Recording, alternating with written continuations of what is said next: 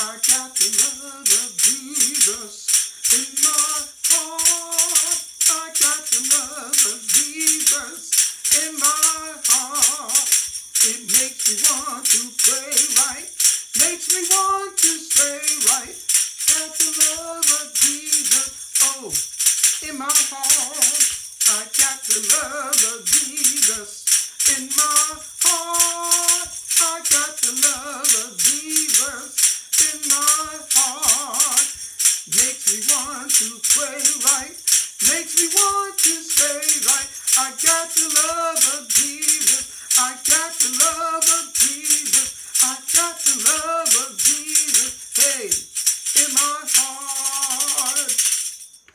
Hallelujah, glory, glory. I've got that love of Jesus in my heart. It makes me want to pray sometimes when everything is going just well in my life. It makes me want to stay in His word because His way, His word, His way of living when He came to this planet showed us how we could get to where He's at now, to the kingdom of God. That's what it's all about. That's all it's about. Nothing else. No show, nothing fancy. Just the word of God. Welcome to First Manna Ministries of Miracle Tuesday evening Bible study. Hallelujah. Our pastor is none other than the prophetess Marshell Smith. Our overseer is, of course, the apostle Marthena Ashley. And we also have the host. That would be me, Elder Leanthony Smith. We welcome all ministers. We welcome all deacons, officials of the church, and the saints, the backbone of it all. Keep on pushing in the name of Jesus. Hallelujah. If you will, go ahead and turn to our key verse tonight, Psalms 23, and we'll start with verse 1. We're actually going to do the entire 6 verses, amen, tonight. But let's start for our key verse, verse 1 of that famous psalm, Psalms 23. And while you're doing that, let me make 2 quick announcements. If you have any prayer requests, any comments, or any questions about what the teaching is all about, by all means, contact me at my email, smithleanthony7@gmail.com. Smith, S-M-I-T-H, Leanthony, L-E-A-N-T-H-O-N-Y, numeral 7@gmail.com, and I will get back with you as soon as I can. Glory to God. If you wish to CashApp this ministry, by all means, go to $FMMM306, and we pray over all offerings. I don't care if it's $1, $1,000. We pray equally for all who give to this ministry so we can continue the works that God set for us to do. Our key verse, Psalms 23, verse 1. I pray that you're there. If not, don't sweat it. It's not that long, and I'm sure you heard it 1,000 times. And it goes like this. The Lord is my shepherd. I shall not want. The Lord is my shepherd. I shall not want. And that is our title. The Lord is my shepherd. Let us pray, and we will go further into this word. Heavenly Father, in the mighty name of Jesus, we thank you for this Tuesday evening Bible study. When we leave at the end, I pray that someone will come closer to Jesus because the truth has been told. So in Jesus' name, we pray for a blessed Bible study. Amen, amen, amen. The Lord is my shepherd. We heard it. If you went to any church, you don't have to even go to church. They hear it somewhere. The Lord is my shepherd. That's what we're going to discuss tonight. Even though I'm sure you heard it a lot of times, let's break it down and piece it together and see will it means more to you this way. Glory to God. Stay at Psalms 23. And you know this is probably the most popular scripture in the Holy Bible. It is part of the Old Testament called the book of Psalms. And the word Psalms, it refers to instrumental With words. Oftentimes with words. So, therefore, it is very, very, it's in the field of David. Because David, remember, he played a lyre. He sang. Amen. This is what he did. He did most of these psalms that we read is written by King David. Hallelujah. And a psalm, once again, is instruments, because he wrote for the instruments. And he also wrote the words to go with them. Hallelujah. So, what prompted him to write this particular psalm? The Lord is my shepherd. Well, before David became king of Israel, he was a shepherd. He took care of the sheep in the field for the family. That what he did it in the morning until nighttime. And sometimes at night he had to go out there when the wolves and the other animals were trying to attack. That was his job. And while he was out there, he had many opportunities to study the word of God, to go into prayer, to hear what it is God wants him to do. And he really was a very, very righteous man in the eyes of God. And we know he had some mistakes along the way, as we all do. Glory, hallelujah. But he had some serious mistakes along the way. But yet, he kept his faith in God through it all.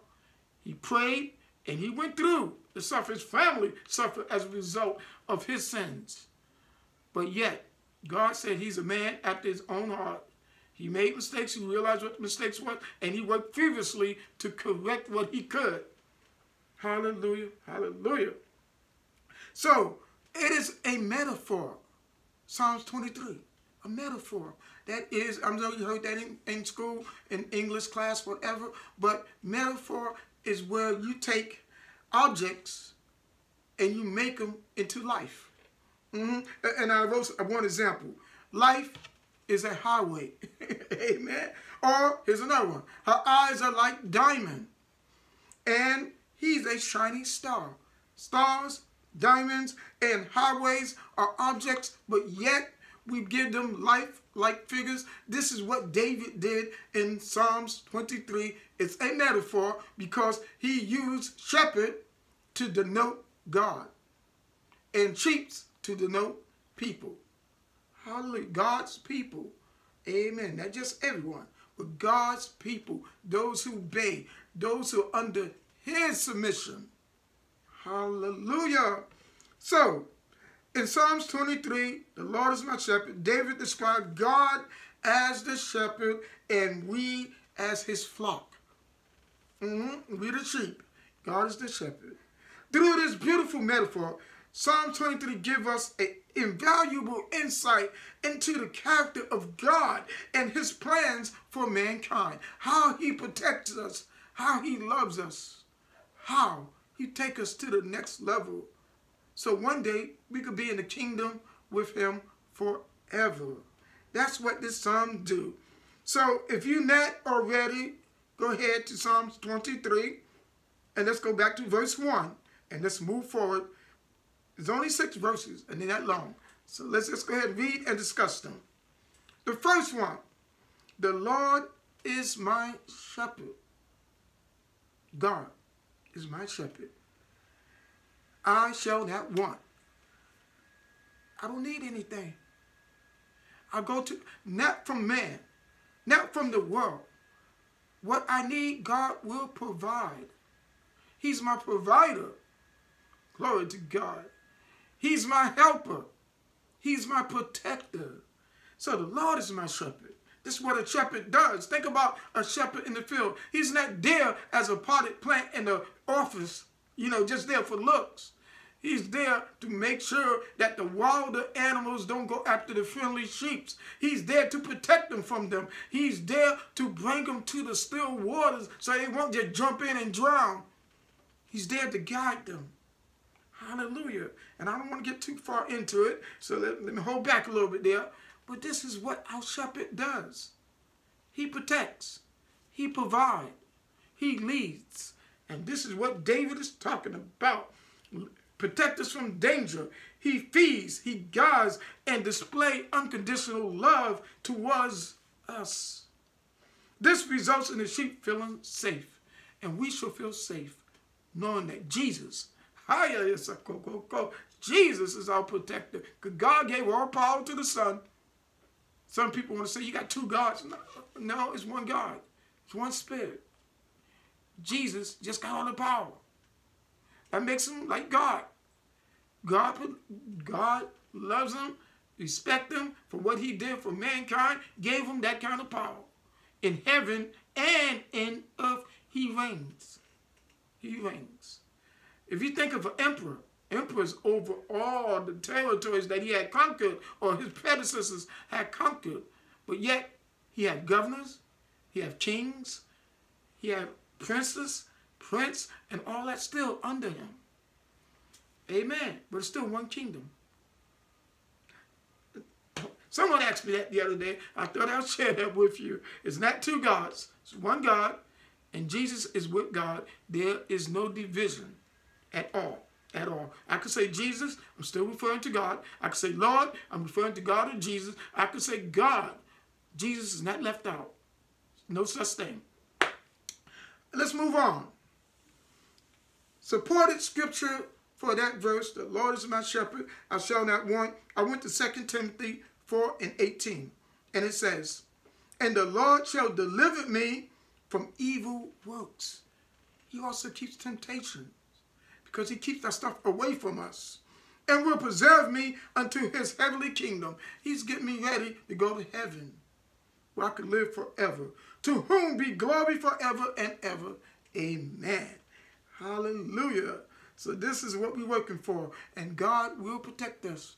Jesus will guide us if we just walk that faith walk. Verse 2. He maketh me to lie down in green pastures. In green pastures, sheep can eat. Can't eat out of the brown ones. It's no good. Can't eat out of the little ones that are growing. It's not enough. Green pasture, it flourishes with the food that sheep need. He would take us to that in life, where we could provide for ourselves and our family members. Glory to God. It looks safe because it is safe, and it is peaceful when God is our provider, our protector. All right? So he says, he's leading me besides the still waters. You think of still waters, you think of calmness. You think of peace. But also you need to think, the sheep are not the only one that will come to that water because it's calm and peaceful. You got the wolves, the lions, and all these other things surrounding them. But God is there, and he'll protect you while you're at the still waters, peacefully getting your fill. While you out there working the job that God sent you to do, he's your protector. When things go away, you just hold on. God is working something. He's working something. I can't tell you, but God knows what he's doing to help build you up from that situation. Don't get dismayed. Don't be despair. Some people say, well, now that I'm a Christian, things seem to be going worse for me. Because there's your faith. You hold on to God. By and by, you'll find out what he was fixing. What's left you or what you got away from, you'll find out it was for your benefit, because now you got better. In the mighty name of Jesus. Okay, let's get a supported scripture. And that will be Matthew 4:4. But he answered and said, Jesus answered and said, it is written, man shall not live by bread alone. He's talking to Satan after 40 days being tempted. He's telling them, you can't live by bread alone, but every word that proceeded out the mouth of God. God is what we got to live by. His word, his way, his direction, his protection is what we depend on. And he made it clear. The devil was tempting him because he knew the body of Jesus was hungry, and he said, take the stone and turn it into bread. Jesus said, man can't live by bread alone. Because Jesus made it 40 days and 40 nights, not by bread, not by any food, because he had none, not even water.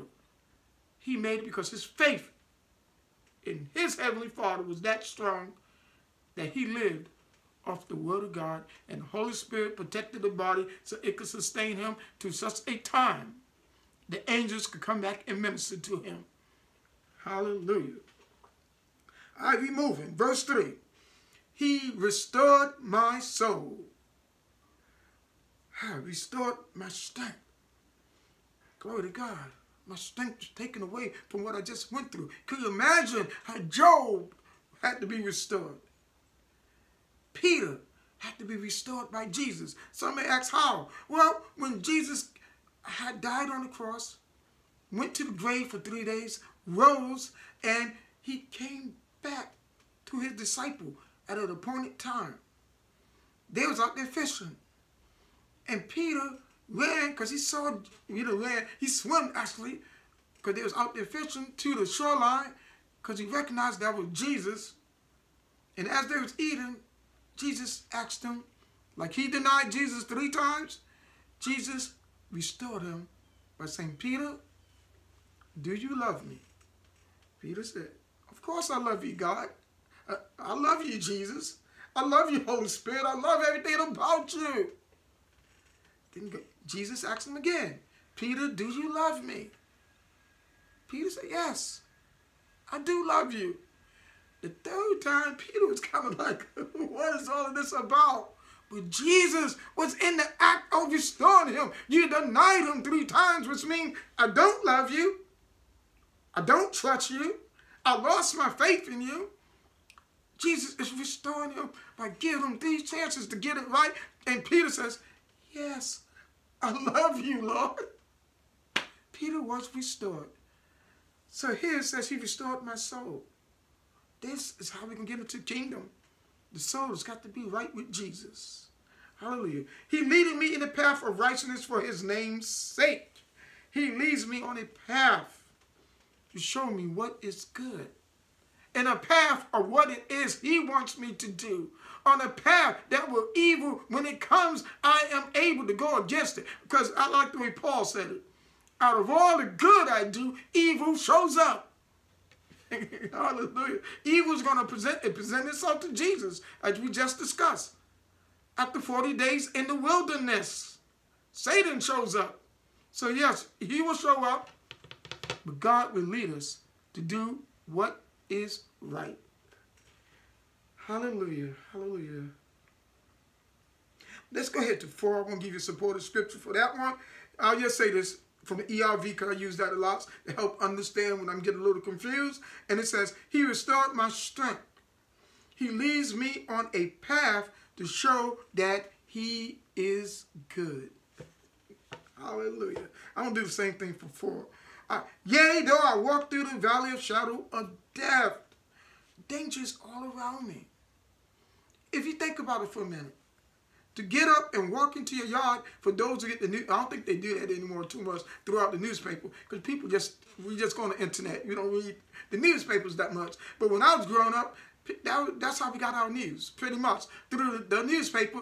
And when I first joined the Navy at the age of 18, turning 20 actually, and a couple of us got together, bought a nice big house in North Charleston, on Sumner Avenue. Amen, glory to God. And we all chipped in, pretty much me, because I was the one who read the newspaper. And there was a girl who came by every morning, and she would throw the paper out the car as her mom was driving her. And we got the news from that. And this is how we kept up with what was going on. Amen. And here, the word of God. God is leading us. God is protecting us. We could read the newspapers. We could listen to other people tell you, don't go here, don't do that, don't eat that, put this back. This is on the recall. But God will show us the way if we believe in him and let him protect us. Hallelujah. So even though I walk through the shadow of death, I will fear no evil. We just discussed that. God got this. Amen. For thou art with me. Thy rod. Rod is if I was on the other side, I could bring it out. Long, usually circular. I don't know what I call it, a stick, a long stick that they use if the animals come. You got something to fight with. You don't have to come that close to you, because that rod is usually about 5 feet. Long enough to keep them away, but good enough to keep them, if you have to give them a good smack, you can do it, and they'll run away usually. Sometimes when I take my walk, I need to bring my rod with me because these dogs are loose in a lot of places and they'll come after you. Glory to God. I can't count the number of times it happened to me. All right, let's continue. I will fear no evil. God got this. I'm not worried about it. For thou art with me, thy rod and thy staff. Staff, of course, is on the other hand used for walking. Usually comes to a curve at the end, and you use that to help you walk. You can use the rod too, I guess, somewhat. But something about the curve on the end, I guess it gives you more support as you walk. Because you can put your shoulders in it. A lot of people who are tall, they could probably put their shoulders in it at times, and it helps them as they walk. So that rod and thy staff protects you. God has that kind of protection over us from all the evil forces that wants to come against us. Let's look at the easy to read version on that one. Even if I walk through a valley as dark as the grave, I will not be afraid of any danger because you are with me. I love the way this is written. Your rod and staff comforts me. Glory to God. We depend on God, our shepherd. David really got into this one. Some people say he wrote this before he went out to fight Goliath. Don't know. Amen. Okay. When we talk about God leads us, I wrote another one for that. I'm going to give you that scripture. Psalms 119, verse 105. Thy word is a lamp unto my feet and a light unto my path. He leads me. He guides me. He protects me. He showed me the way. Glory to God. Let's look at verse 5. Thou preparest a table before me in the presence of my enemies. That is saying a lot. It is saying so much. Because I know many of us sometimes feel put down by family members, sometimes by friends, if you will, by associates, co-workers. You know, look at him. He goes to church. He think he's something. Think he's better than we are because he goes to church on Sunday. Oh, he got a house now. Got a beautiful family. He think he's above us. People will do that. Some will go even further than that. They'll do much more things than that. But I'm going to keep it where we all experience, I'm sure, the put-downs by word of mouth. Well, here, it says, God prepares a table before me in the presence of my enemy. One day, they're going to have to sit back and wonder about this joy that you have. How do you get so much joy when we're talking about you? I hear you, but yet the inner side, the Holy Spirit, allows me not to take it in. It goes right back out. This is how you could do it. We talked last week about how you could avoid the evil forces that come against you. How to avoid diverse, I think I call it derogatory, negativity. How to avoid negativity. You can't avoid, you can't say you don't hear it. But what you can do is don't let it settle inside. That's when it tears you up. That's when suicide things are being written by the children. They're taking it inside. We have got to show them how to get into the book. And I cover it. I cover it with the word. I cover it with Christian songs. There's one in particular when I was growing up. I remember doing this. They'll say something and it really hurts, but I'll say this and sometimes I'll sing it out loud right before them. You could talk about me just as much as you please. The more you talk, I'm gonna bend on my knees. Because God has saved me. God has saved me. He's been good to me. And I'm so thankful. I'm so grateful. I'm so mighty grateful. This is how you get over the things of the world. God will put that in you. Yeah, they're going to talk. The enemy's going to be there. And they will also be there as you get your reward. I read the other day about the bosom of Abraham where Lazarus was. Not the Lazarus who was with Jesus, another one. Amen. He was a poor man, and he was picked on. He was treated badly by the rich man and his family. The rich man died, and he saw Abraham, and he saw Lazarus in the bosom of Abraham with all the goodness, with all the coolness of heaven, while he was down there where it was hot. Glory to God. And he asked Abraham, could you send Lazarus over to give me just a tip of water? Lazarus had it. He was in heaven. The enemy, if they don't get it right here on earth, they'll surely get it when you go to heaven, and they don't. This is why I encourage everyone, stay with God. Job stayed with God. He did not leave God. Some people say he got angry, but he never cursed God. His wife said, curse God. His friend was saying, what do you do so evil? Yeah, you know he didn't do anything. That's why he said, I will plead my case before him to his face. Okay, going into another one. Let's move on to 6. Last one. And by the way, some people, in biblical, you notice that the number 3, 7, 12, and 40 are usually a biblical numbers. They describe a lot of things. 40 years in the wilderness. 40 days and 40 nights. Hallelujah. Paul went 3 days. Jesus, 3 days in the grave. The Father, the Son, the Holy Spirit, 3. Something about those numbers. So what a lot of people would do, they would take the amen at the end of verse 6 and put it as verse 7 just to keep it biblically in the numerical greatness of number 7. Hallelujah. Which is also very popular in the Bible. All right. Surely goodness and mercy shall follow me all the days of my life. Don't we want that?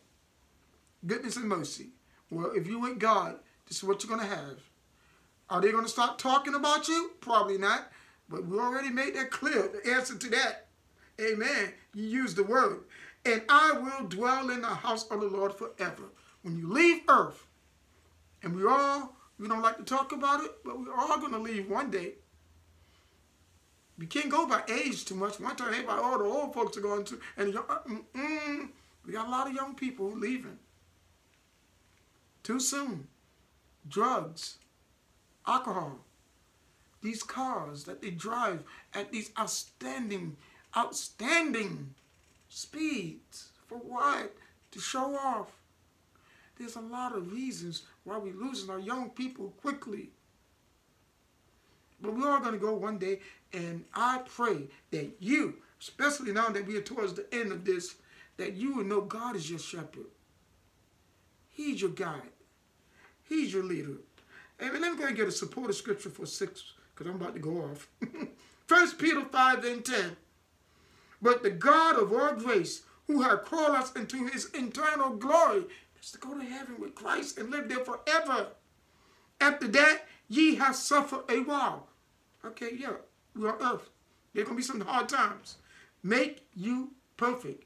Establish, strengthen, and settle you. All of this will be over. And you'll go to a place. No more crying. No more dying. No more put downs. All of that will be gone. You will be forever in peace. Someone said, how could anything go forever? Because you're thinking flesh. You're thinking wood. You're thinking material things. Things you could touch. There are things you can't touch, like your soul. It just keeps going. If you want to go into space and see what's out there, those moons, those stars, and all that will go away one day. But the space is still there. That's where I look at the spirit. How can you get rid of it? You can't. You become part. I can't go into details because I don't know it like that. But I do know that you will live forever in peace. Hallelujah. Fine example. You go back to the Bible at Transfiguration. Abraham was gone for over 2,000 something years. But yet, there he was with Jesus. Elijah There he was with Jesus. So it's not a joke. It's real.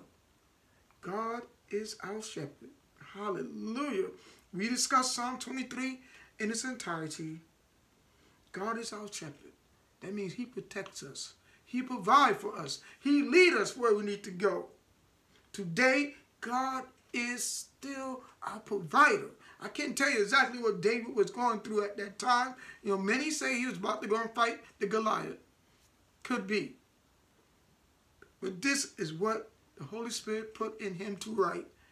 And we all got an insight into what our Heavenly Father feels for us. What he does for us constantly, always. Hallelujah. I pray that this has been a blessed message for you. It's been one for me as I presented it. As he said, I wanted to go all over, but time won't let us do that. But I do thank you for joining us. Please join us on Sunday. We usually come on at 11. It won't be this Sunday, which will be the, if I'm not mistaken, that will be the 15th. Because this Sunday we go to our home church in Somerville, so we won't be here. However, we'll be back the following Sunday, and I'll have the word then. Hallelujah. So please join us on the 4th Sunday. And every Sunday afterward, Pastor Smith will come and deliver what thus says the Lord. If you don't have a home church, please consider Fresh Manna, even if you have to go internet for right now, and we will help you search for a place to go physically as well. That's what we do. We help guide you. We're not the shepherd. We work for the shepherd. We're a servant. We're a handmaid of the shepherd. And we'd be glad to assist you. So let us know. Once again, email smithleanthony7@gmail.com. Until next week, you'll be blessed in the name of Jesus. I'd like to close with the entire Psalms 23. All 6 verses will be our benediction. The Lord is my shepherd, I shall not want. He maketh me to lie down in green pasture. He leadeth me beside the still waters. He restored my soul. He leadeth me in the path of righteousness for his name's sake. Yea, though I walk through the valley of the shadow of death, I will fear no evil, for thou art with me. Thy rod and thy staff, they comfort me. Thou preparest a table before me in the presence of my enemy. Thou anointest my head with oil. My cup runneth over. Surely goodness and mercy shall follow me all the days of my life. And I will dwell in the house of the Lord forever. Amen. You'll have a blessed week in Jesus.